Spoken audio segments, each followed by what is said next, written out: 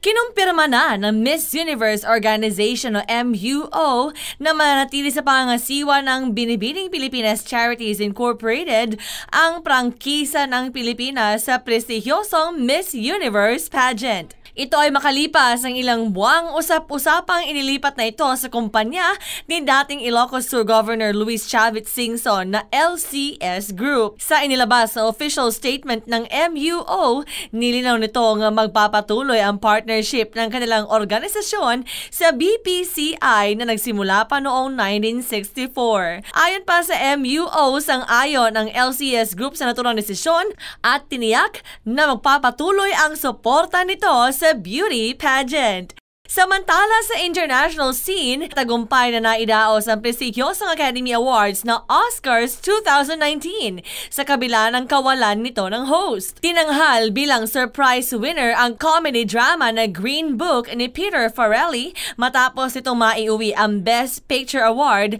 at Best Original Screenplay. Iginawad naman ang Best Director Award kay Alfonso Cuarón para sa Mexican film na Roma na siyang nakapag-uwi ng Best Foreign Film at Best Cinematography. Kinilala naman bilang Best Actor si Rami Malek sa pagganap nito sa biographical film na Bohemian Rhapsody, habang Best Actress naman si Olivia Colman sa pagganap nito sa The Favorite.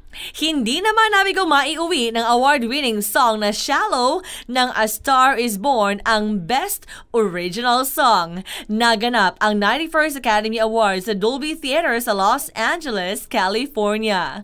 At yan ang balitang showbiz. Sam Gutierrez, SMNI News.